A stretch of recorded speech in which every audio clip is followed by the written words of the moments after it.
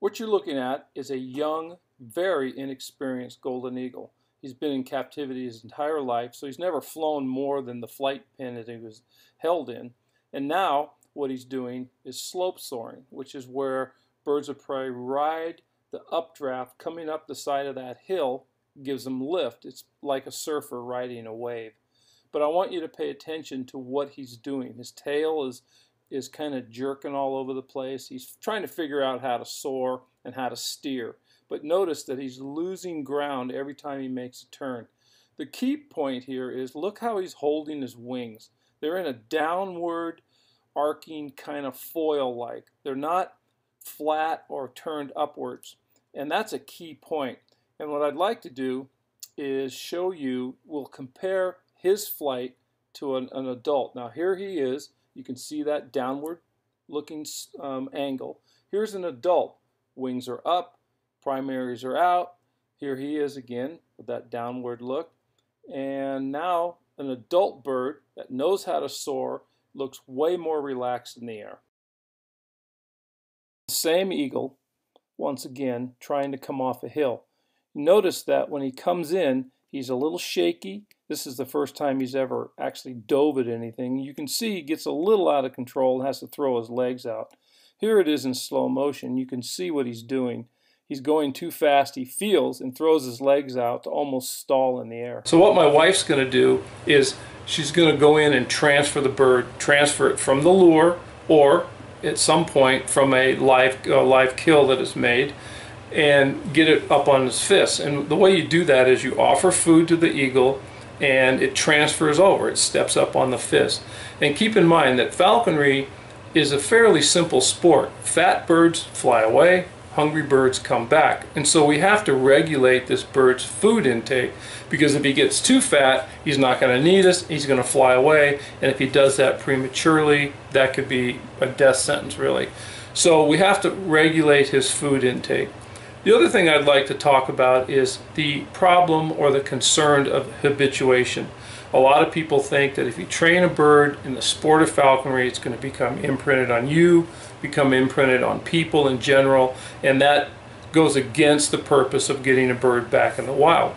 Well, we found with golden eagles that simply isn't true. Golden eagles are extremely perceptive of individual people. For instance, the bird my wife's working with is tolerant of my wife and has a comfortable relationship with her.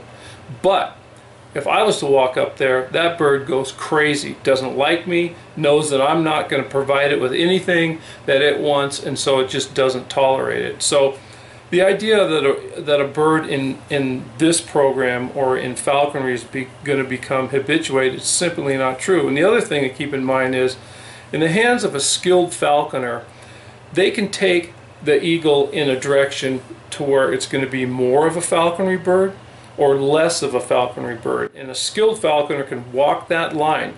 You can keep the bird dependent on you just enough to get it to come back, but not totally dependent on you where it's forming bonds and relationships.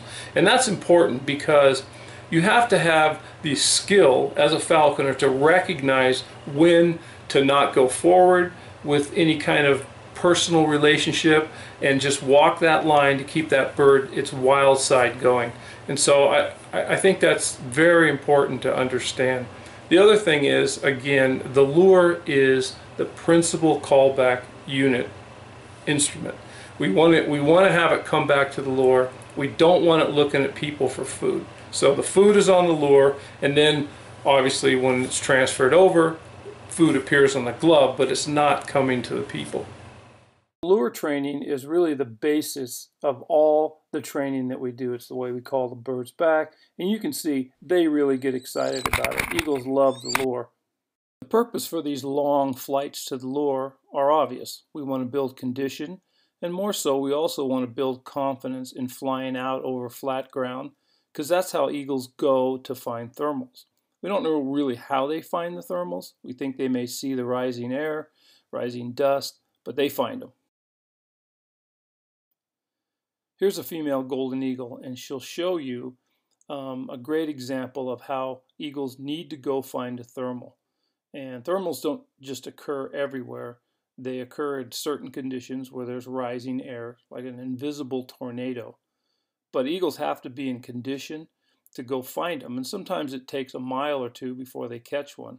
And more importantly, they have to mentally be confident that they can fly out over this flat ground and find what they're looking for. It takes a lot. Young golden eagles are very reluctant to do that because if they run out of gas, they're going to have to land out in the middle of that field and they're going to have to walk up the hill. And they don't want to do that. You can see that our eagle has found a thermal. In fact, she has a friend, a raven, circling with her.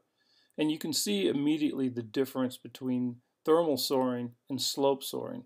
And thermal soaring is probably as important as learning to hunt, because you can be a great hunter, but if you don't know how to soar and find food, it's not going to do you much good. So this is an incredibly important skill that can't be duplicated on a creance or in a flight pen.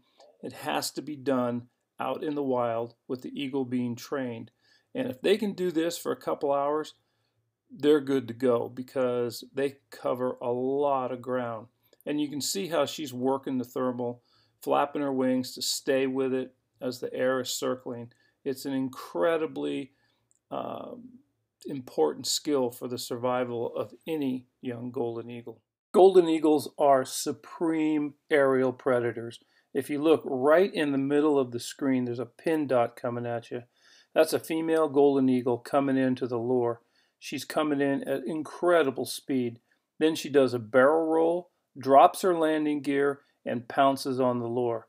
They're an amazing, amazing predator. It takes a lot of condition and confidence to do what they need to do. Look at this, 6,444 feet. That's amazing. Well, to put the finishing touches on any eagle, it has to know how to hunt. And in order to hunt properly, it has to be in great condition. Here you can see our female golden eagle is hunting cooperatively with our dogs, and they flushed a jackrabbit, which she actually goes in and catches. But you can see the amount of conditioning and confidence an eagle needs. This bird is supremely conditioned, but nevertheless, she's not like a wild golden eagle. If she was in the wild, she would up that conditioning level another couple of notches.